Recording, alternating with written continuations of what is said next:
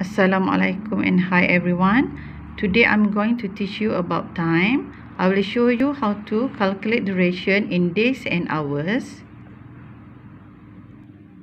months and days. For this topic, I'm going to discuss question in textbook. Try this question. Okay, question number 1A. Calculate the following duration. State the answers in days and hours. Okay, now look at question A. 9:20 a.m. Saturday to 11:20 a.m. Sunday. Okay, here we can see that 9:20 a.m. is start time and 11:20 a.m. is end time. Okay, so for this question, I will draw straight line, one straight line. Okay, to show end time and start time. Okay, here is start time. Okay, with 9:20 a.m. Okay, and here is 11:20 a.m. as end time. Okay, this is on different days. Okay, so here I will write Saturday, and here is Sunday. As we know that 24 hours equal to 1 day. So 9:20 a.m. until 9:20 a.m.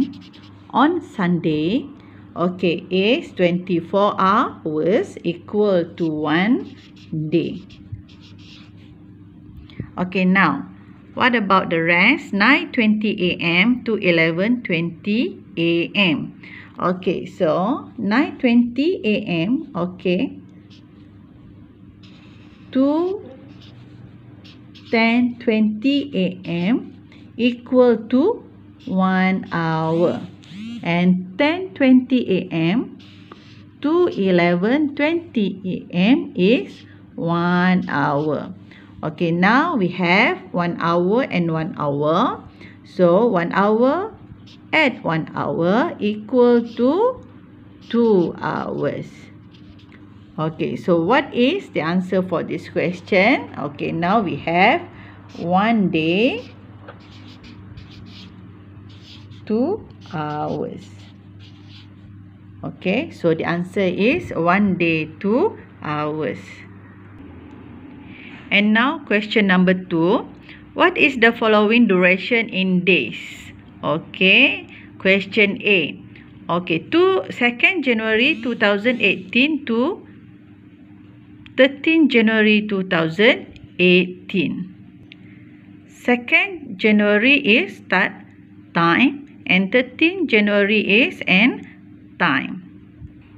Okay, for this question, I would like to list down the date. Okay, start with 2nd January.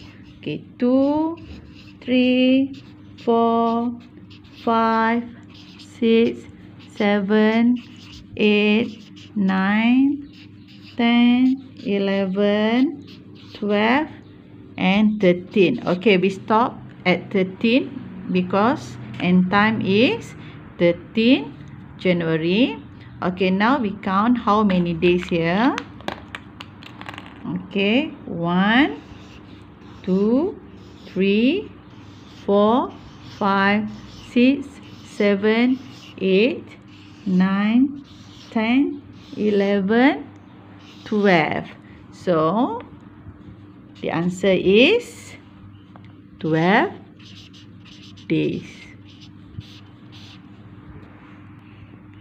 Okay, but we can find duration using second method.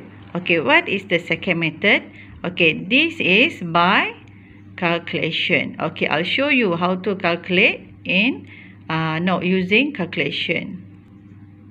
So you must remember end time subtract start time. So our end time is 13. Okay, subtract 2. Okay, now this one we get 11. Okay, 11. Okay, after you get 11, you must add 1. Okay, why we must add 1? Because it include 2nd January. Okay, so now the answer is 12 days. Okay, we can see here. Okay, using calculation and by listing the date, okay, we get same answers, okay, which is 12 days. Okay, only that's all for today.